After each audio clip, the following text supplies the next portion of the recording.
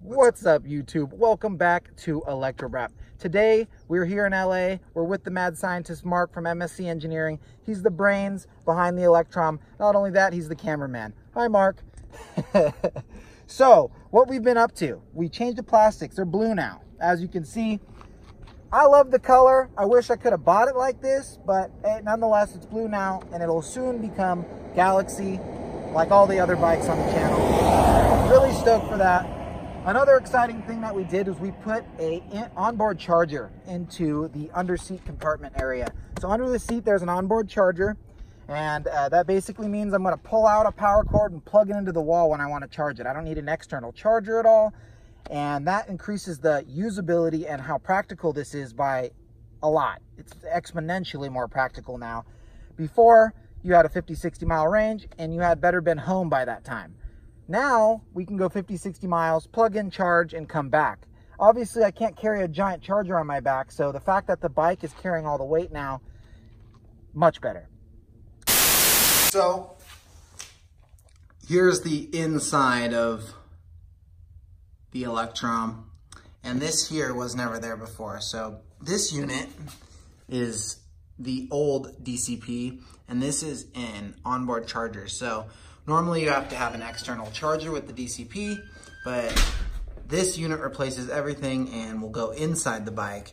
And right now we're testing to make sure that this thing actually works because, of course, we just picked it up off the floor as Alto's going out of business. So, but it seems like it's working. Hopefully this is the new location for our charging system, our onboard charger.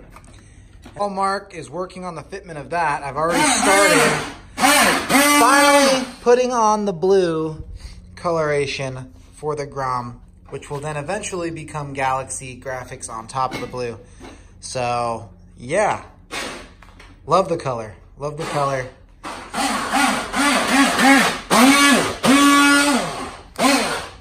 More now that I see it on the bike. More now that I see it, for sure. We have the technology.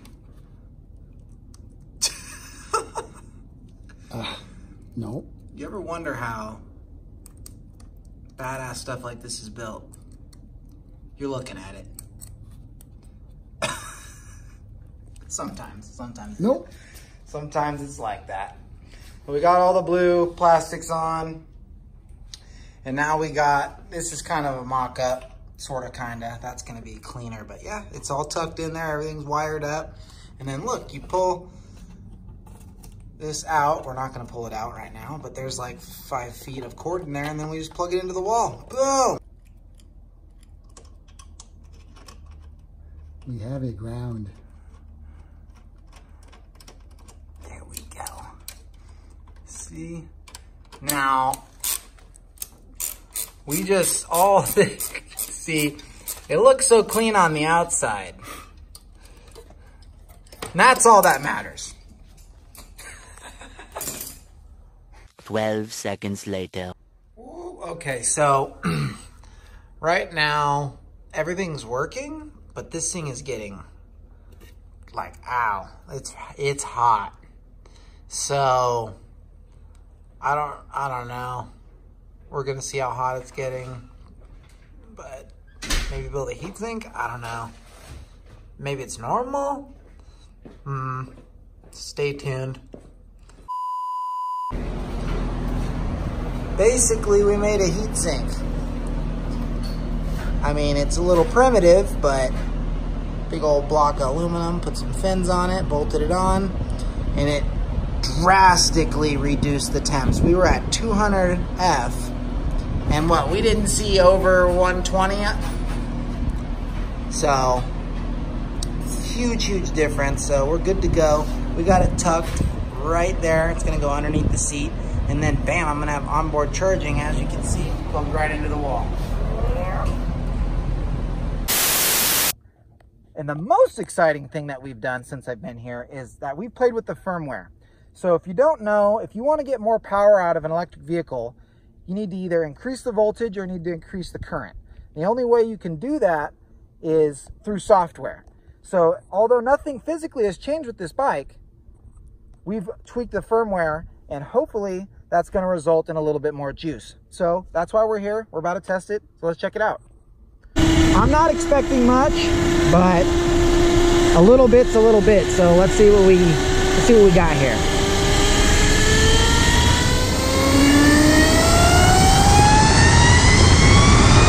Oh no. I don't think that's a little bit. It's faster. I'm telling you it's faster. Let's do like a 20 roll or something. Hit it.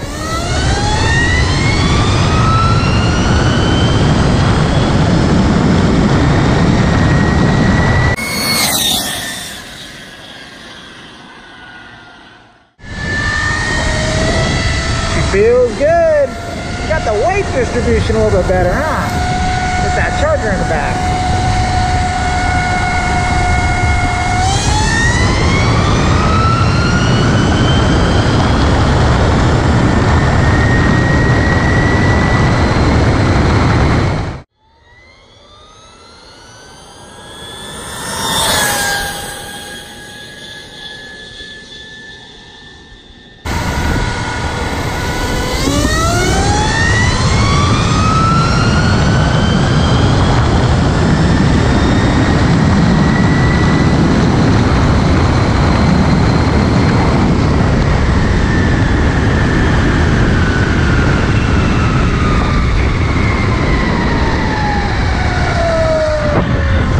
Couple of hard pulls will do that, won't ya?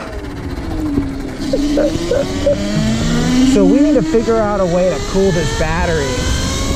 This is a beta battery from early development. And that, see, as you can see, it's back to normal now. But because of that, it's got not cooling issues, but it's not as efficient as some of the later models. So we need to figure out a way to make it more efficient cooling-wise.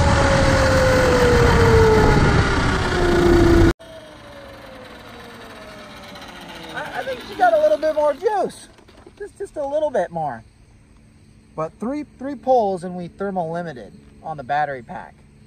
Like I was explaining earlier, it's a beta pack, so this pack from Alta isn't nearly as efficient at dissipating heat as some of the later models. Not only that, we've got it geared up and we're running it wide open, so 3 hard pulls we're limiting. I think that's something that we could work to improve in the future, but all in all, I think it's a little bit quicker. It's a little bit quicker, so I'm stoked. I'm stoked on the firmware upgrade, and ultimately having that charger in the back. Practicality went up, speed went up. We're doing pretty good. We're doing pretty good this trip. So, as I was saying about the thermal limiting, it's not a constant problem.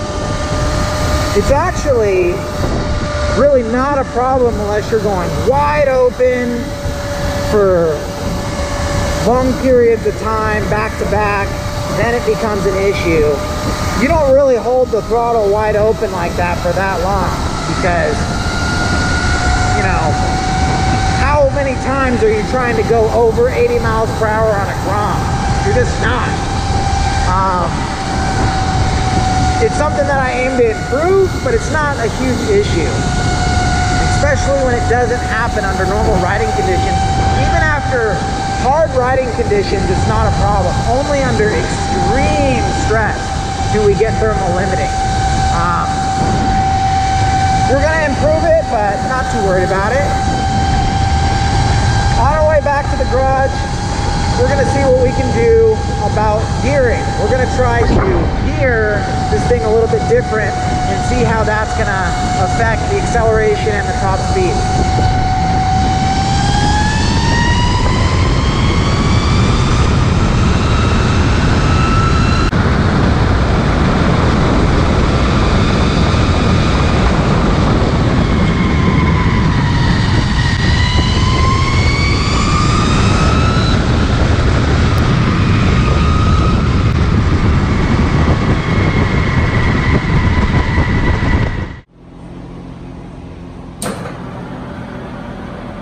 So right now we're working on a new sprocket mount. This is our old one. I'm not even gonna bother explaining it.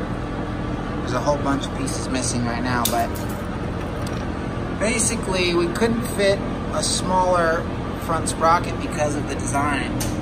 So now we're making a new one with an old Alta pinion gear that fits perfectly on these splines, so a lot less custom work to be done. We're really just milling it down, making an adapter, which I'll show you when it's done. But that's gonna allow us to have a smaller rear sprocket as well and maintain the same gear ratio.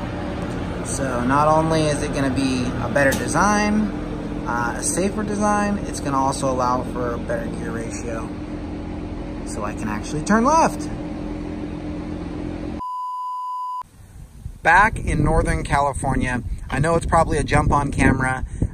It was getting late and I had a super long drive, so I didn't film of much of the front sprocket process that I would have liked, but we did get it done. Here's like it almost done, but you're gonna have to wait until the next video to see exactly how that turned out and how that's gonna affect the situation that we got going on here. Definitely what that means is that this sprocket here is going to shrink. We're gonna get a smaller rear sprocket, so that means I'm gonna be able to turn. So that's all we got for this video. Please stay tuned for the next one if you wanna see the progress on this Grom. If you like this video, please smash that like button.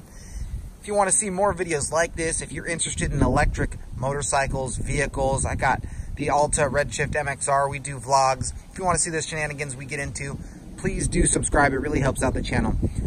And yeah, well, that's all I got. So as always, until next time, Electro out.